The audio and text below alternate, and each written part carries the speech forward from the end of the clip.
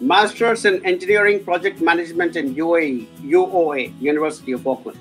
Having 3 years experience, how good is the job opportunity? My team has given me some feedback about you.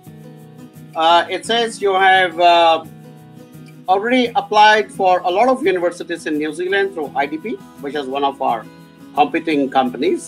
Good company, but one of our competitors.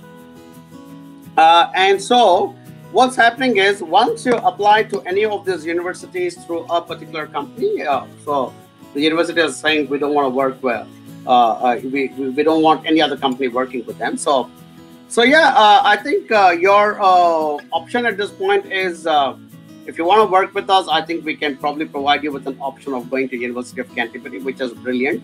I probably would rate a study in Canterbury much higher at this stage, because of the extra 30 points you're likely to get after you complete your course and find a job towards your residency.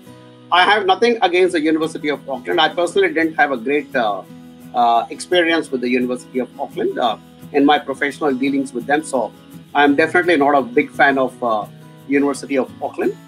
So I would instead, we've had great experiences with Canterbury and some of the other universities. So, but if you're saying how good, if the simple answer to your question is it a good course from UOA? Yeah, it is a good course. Project management.